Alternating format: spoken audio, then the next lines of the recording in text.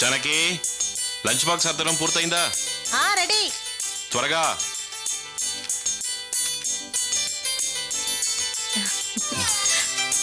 త్వరగా రా, టైం అయింది.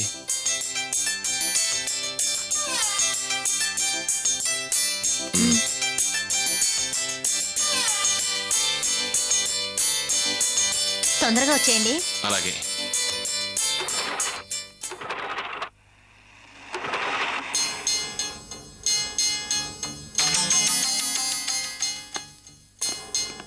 నువ్వెక్కాల్సింది స్కూటర్ కాదు, జీపు. నిన్ను అరెస్ట్ చేస్తున్నావు.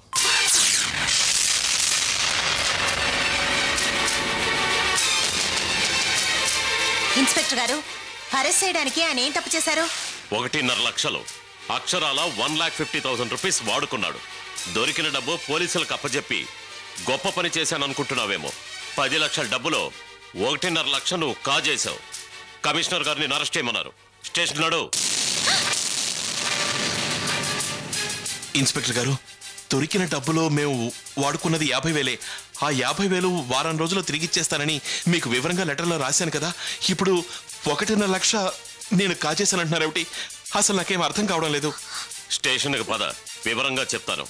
బాగా అర్థం అవుతుంది. Constables, arrest him. అది కాదు ఇన్స్పెక్టర్ గారు, నేను చెప్పేది వినండి. ఇతన్ని జీప్ ఎక్కించండి. ఇన్స్పెక్టర్ గారు, 50,000 రూపాయలు మేము వాడుకున్న మాట నిజం. అది ఇప్పుడు వెంటనే చెల్లించమన్నా మేము చెల్లిస్తాం.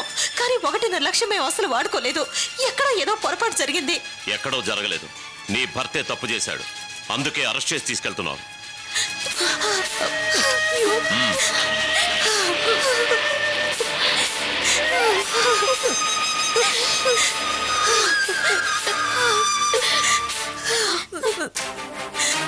మీ తొందరపాటు వల్ల ఈ పరిస్థితి వచ్చింది అత్తయ్య.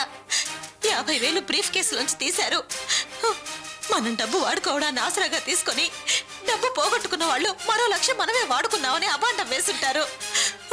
అందుకే పోలీసులు ఆయన అరెస్ట్ చేసి తీసుకువెళ్లారు. మీరంతా క్రీస్తు పూర్వం 3వ శతాబ్దంలో పుట్టాల్సిన వాళ్ళు. ఇప్పుడు మంచికి కాలం లేదు, నీతికి విలువ లేదు. డబ్బు నాకు దొరికిందని నిజాయితీగా కళ్యాణ్ పోలీసులకు చెప్పడం తప్పు. దొరికిన డబ్బు ఎవరికీ తెలియకుండా మనమే వాడుకొనుంటే ప్రాణ సుఖంగా ఉండేది. అప్పుడు ఇంకా పెద్ద చిక్కుల్లో పడేవాళ్ళం. ఇప్పుడు ఆయన ఎలా కాపాడాలో, అందుకు మనం ఏం చెయ్యాలో నాకేం పాలు పోవడం లేదు.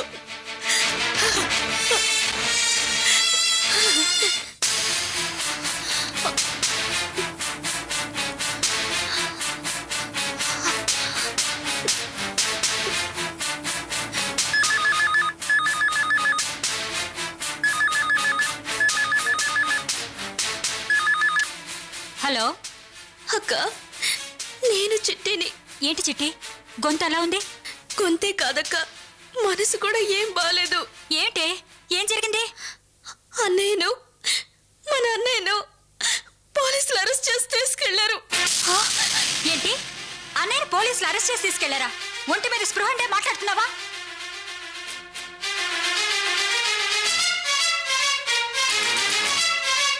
ముందు నీకే చెప్తున్నాను, ఇంకా ఎవరికి చెప్పలేదు. అలాగా, నువ్వు ధైర్యంగా ఉండు చిట్టి. కృష్ణవేణికి లావణ్యకి నేను ఫోన్ చేస్తాను.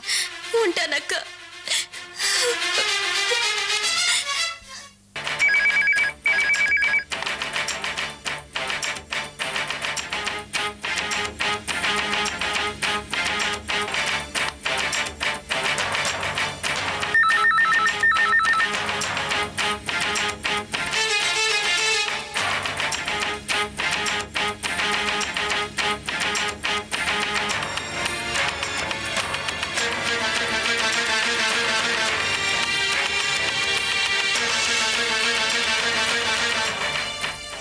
వదినా,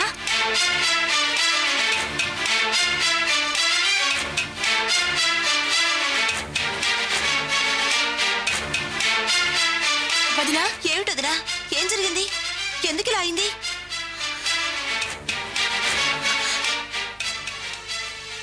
విధి కాదు, అమ్మా.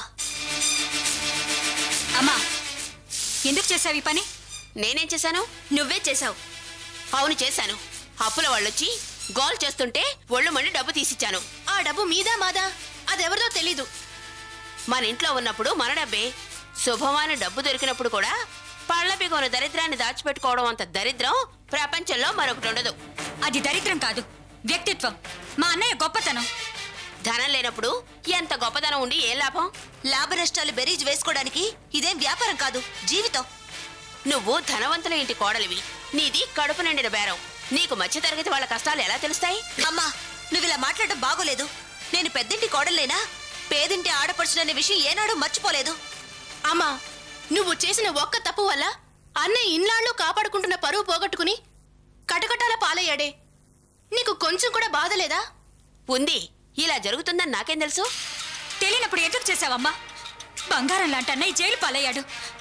నా భర్త నందిని దేవి వల్ల, అన్నయ్య నీ వల్ల ఇద్దరు జైల్లో ఉన్నారు. పోనీలే లక్ష్మి, పడ్డవాళ్ళు ఎప్పుడూ చెడ్డవాళ్ళు కాదు. కానీ జైల్లో పడ్డవాళ్ళని చెడ్డవాళ్ళనే అంటుంది లోకం. నిజమే, తాటి చెట్టు కింద కూర్చొని పాలు తాగినా కళ్ళు తాగారనే అంటారు. నాకొకటి అనిపిస్తుంది వదినా, అన్నయ్య కాజేశాడని అంటున్న డబ్బు కడితే తప్ప అన్నయ్య బయటికి రాడు. నా నగలు అమ్మో తాకట్టు పెట్టు. నా నగలు కూడా. నావి కూడా ఇస్తాను, కానీ మన నగలన్నీ కలిసినా అంత డబ్బు రాదుగా.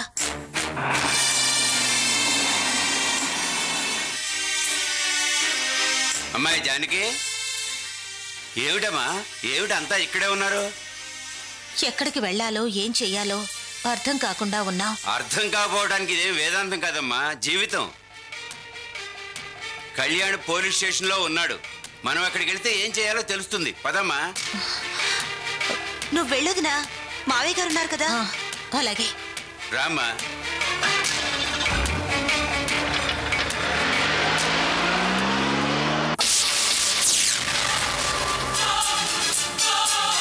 సో మీరు వసూలు చేసింది 50,000 అంటారు? అక్షరాల 50,000. మేము కళ్యాణ్ వాళ్ళ దగ్గర వసూలు చేసింది అంతే. మిగతా ₹1,00,000 సంగతి మాకు తెలియదు ఇన్స్పెక్టర్ గారు. మమ్మల్ని అనుమానించే స్టేషన్ తీసుకురావడం ఏమీ బాగోలేదు. కళ్యాణ్కి అప్పిచ్చింది మేము మాత్రమే కాదు, ఇంకా చాలా మంది ఇచ్చారు. మాకు ఇవ్వాల్సిన అసలు వడ్డీ మాత్రమే మేము తీసుకున్నాం. దయచేసి మమ్మల్ని వెళ్ళనివ్వండి. దొరికిన డబ్బుతో మా అప్పు చెల్లిస్తున్న విషయం మాకు అసలు తెలియదు ఇన్స్పెక్టర్ గారు. ఇచ్చిన వాళ్ళ తప్పు కానీ పుచ్చుకున్న మేము ఏ పాపం చేశాం? నమస్కారం ఇన్స్పెక్టర్ గారు. అలా కూర్చోండి. వచ్చేవా అమ్మా? మీ ఆయన నీతివంతుడు, మాట తప్పని వాడు అని మేము అప్పు వసూలు చేయడానికి వచ్చిన ప్రతిసారి అంటూ ఉండేదానివి. మీ ఆయన ఎంత నీతివంతుడో ఇప్పుడు తెలిసింది. మీ ఆయన మాకిచ్చింది 50,000 ఇన్స్పెక్టర్ గారితో చెప్పు. లేదంటే మేమే మీ దగ్గర నుంచి 1.5 లక్ష వసూలు చేసామని అనుకుంటారు. అప్పుడు మాకు దక్కాల్సిన 50,000 దక్కకపోగా ₹1,00,000 మా చేతి నుంచి ఇవ్వాల్సి వస్తుంది. ఇన్స్పెక్టర్ గారు, వాళ్ళు చెప్పేది నిజం. వాళ్ళకి మేమిచ్చింది 50,000 మీరు వెళ్ళొచ్చు. మీకు అప్పిచ్చిన పాపానికి ఇంటి చుట్టూ, ఆఫీస్ చుట్టే కాక పోలీస్ స్టేషన్ చుట్టూ కూడా తిరిగే కర్మ పట్టింది. మీకు నమస్కారం తల్లి, వస్తాం, పదరా. ఎస్ఐ గారు, కళ్యాణ్ ఎప్పటికీ నీతివంతుడే. 50,000 తను వాడుకున్న విషయాన్ని ఒప్పుకుని మిగతా డబ్బు మీకు అప్పగించాడంటేనే అతని నిజాయితీ ఏమిటో తెలుస్తుంది. ₹1,00,000 ఎలా పోయినాయో తనకు తెలియదు.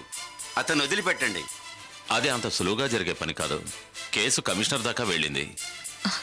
కొంచెం గడువివ్వండి, డబ్బు ఎలాగోలాగా సర్దుబాటు చేసి కడతాను. అప్పులు చేయడానికి అలవాటు పడిన మీరు గడువు అడగడంలో ఆశ్చర్యం లేదు. పోయి పోయి పోలీసు వాళ్ళని గడువు అడిగితే ఎలా? గడువు అవసరం లేదు ఇన్స్పెక్టర్ గారు, ఆ డబ్బు నే కడతాను. కుదరదు. ఎందుకు కుదరదు? దొరికిన డబ్బు 1,50,000 వాడుకోవడం నేరంగా భావించి కేసు బుక్ చేశాం. ఇప్పుడు ఎలా వదిలిపెడతాం?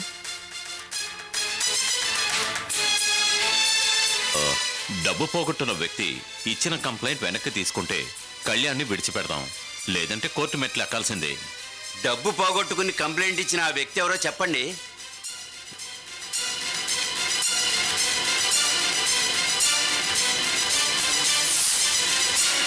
కంప్లైంట్ ఇచ్చింది సదాశివరావా? ఏ ఆయన మీకు తెలుసా? తెలిసేమిటండి, ఆయన మా వియ్యంకుడు.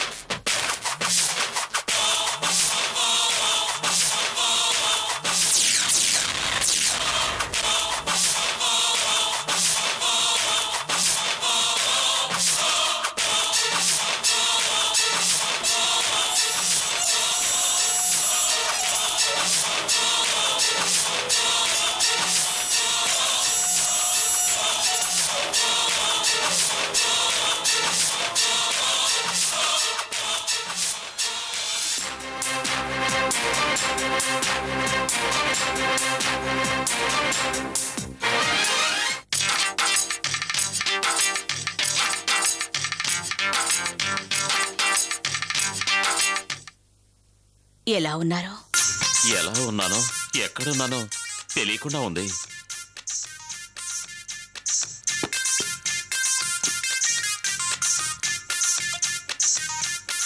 నా పేరు నందిని. నా పేరు గౌతమ్. చెప్పండి. మీరే చెప్పాలి. నేను మీకేం చేయాలి? అరే, what can I do for you? అలా అడిగారు, బాగుంది.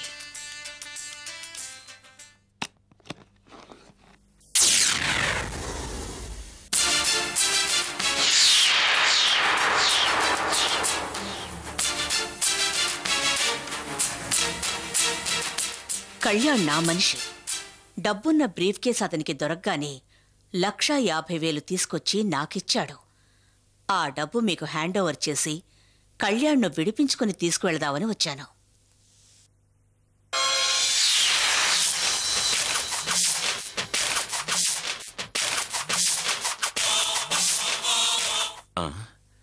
ఈ నందిని ఎవరో కానీ చాకులా భలే అందంగా ఉంది. ఆ సెకండ్ సెటప్ సీత కన్నా ఇది బాగుంది. కానీ ఏం లాభం? దీని మాటలు వింటుంటే కళ్యాణ్ గాడికి సెకండ్ సెటప్లో ఉంది. లేకపోతే ₹1,00,000 నొక్కేసింది మనం కదా. కళ్యాణ్ తీసుకున్న 50,000, నేను నొక్కేసిన 1,00,000, మొత్తం 1,50,000 ఇది కడతానంటుందంటే కళ్యాణ్ గాడు ఎంత గ్రంథసాంగుడయి ఉండాలి. ఏమిటి ఎస్ఐ గారు, మీ మనసులో ఏవేవో ఆలోచనలు తిరుగుతున్నట్టున్నాయి? ఏం లేదు మేడం. లేదా? అయితే డబ్బు తీసుకోండి, రిపోర్ట్ అందుకోండి, మా కళ్యాణ్ను రిలీజ్ చేయండి. 203 కళ్యాణ్ తీసురా.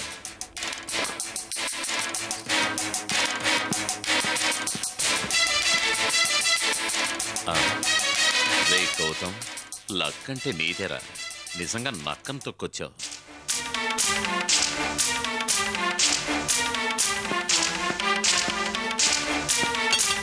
ఎస్ఐ గారు పిలుస్తున్నారు.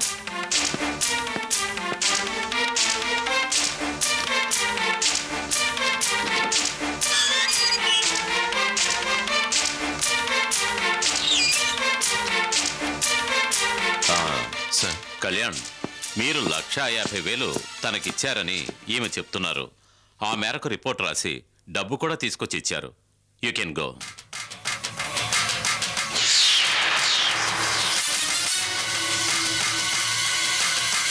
No sir, I'm not going. Why? ఎందుకని? ఎందుకంటే నేను తీసుకున్నది 50,000. లక్షలా పోయిందో నాకు తెలీదు. అంతేకాదు, నేను ఈ నందినికి 1,50,000 ఇవ్వలేదు. ఆవిడ ఇచ్చావని చెప్తున్నారు, డబ్బు తిరిగి తీసుకొచ్చారు. ఇప్పుడు వెళ్ళంటే ఎలాగా? నేను ఈమెకి డబ్బు ఇవ్వలేదు. ఈమెకి నాకు ఏ సంబంధం లేదు.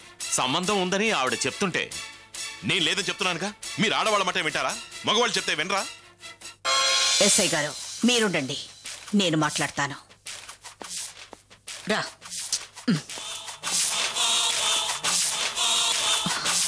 కళ్యాణ్, నువ్వు ఒక్క నిమిషం కూడా కటకటాల్లో ఉండకూడదు. అది నాకిష్టం లేదు. ప్రపంచంలో మనకిష్టం లేని పనులు చాలా జరుగుతాయి. నాది చాలా చిన్న ప్రపంచం కళ్యాణ్.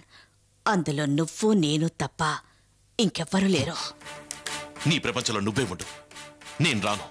నన్ను లాక్కో. ఎందుకు నన్ను అర్థం చేసుకోనంటున్నావు? నిన్ను నేను ప్రాణానికి ప్రాణంగా ప్రేమిస్తున్నాను. ప్రేమకు అర్థం తెలియని రాయివి, ప్రాణం లేని డబ్బు చెట్టివి.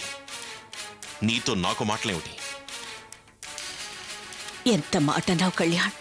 మీ మగవాళ్ళం ఎంత అందగాళ్లైనా గొప్పవాళ్లైనా ఆడదాన్ని సున్నితమైన మనసుని అర్థం చేసుకోరేమిటి? సున్నితమైన మనసు గురించి నువ్వు మాట్లాడుతున్నావా? ఎస్, నేనే మాట్లాడతాను. నేనే మాట్లాడగలను. కళ్యాణ్, నా మనసులో నువ్వు ఎక్కడికైనా ఎంత దూరమైనా రాగలవు. నా మనసులో నేనే వెళ్ళలేని ఒక చోటుంది. అక్కడికి నువ్వెలా రాగలవు? హిమాలయాల మించి పడితే మళ్ళీ పైకెక్కి రాగలడు మనిషి. తన దృష్టిలో తనే పడి పతనం అయిపోతే ఇంకా పైకెలా రాగలడు? అది నీ స్థితి. అర్థం చేసుకో. కళ్యాణ్, నీకోసం నేనెంతగానో అరులు చాస్తున్నాను. నువ్వెందుకు నా చేతికి చిక్కనంటున్నావు? నాకు ఎంత స్టేటస్ ఉన్నా నీ ముందు మైనస్ అయిపోతున్నాను. ఏంటి?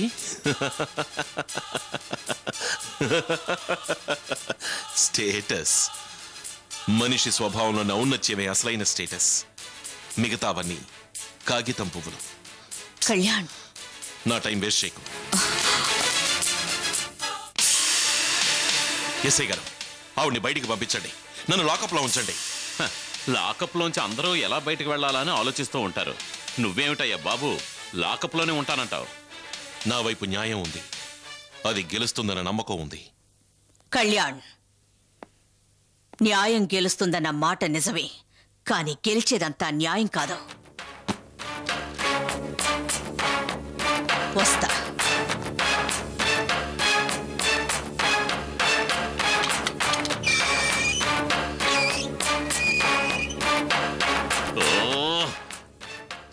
ఈ బొళ నక్కను తొక్కొచ్చాననుకున్నాను. నేను తొక్కింది నక్కను కాదు, పిల్లిని. కళ్యాణ్ లాంటి వాడు బతకరు, ఇంకొకటి బతకనివ్వరు. 803 టీ ఓటు తీసుకురావయ్యా. నందిని,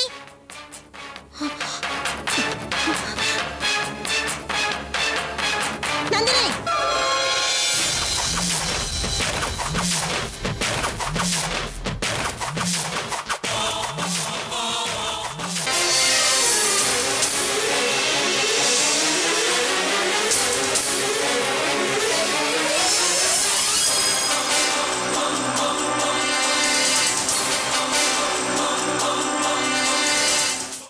యుగాల తరతరాల పడతికి ప్రతిరూపమీ జానకి. అగ్నిశిఖల నడి మధ్యన ప్రభవించిన కుసుమమీ జానకి.